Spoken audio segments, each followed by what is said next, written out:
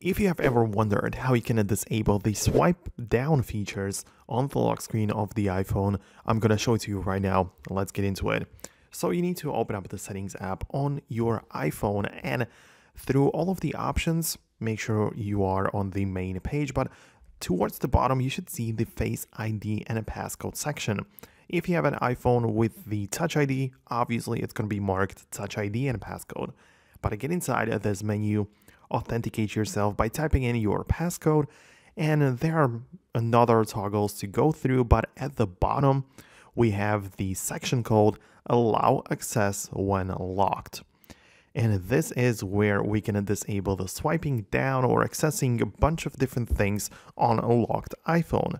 So if you don't like the notification center being accessible, or the control center, the widgets, live activities, and replying to messages, like this might be another big one which you don't probably want, and that's a cool thing. So essentially just disable the access.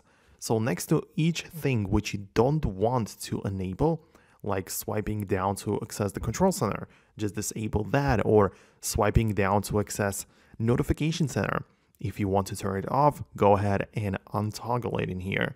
And then on the locked iPhone, there is not going to be any access to it. You can still get inside and everything, but after you scan your face with Face ID.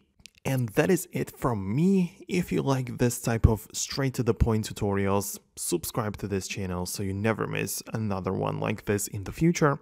For more content, hit the thumbs up to let me know that you managed to get it to work, and I'm gonna see you in the next video.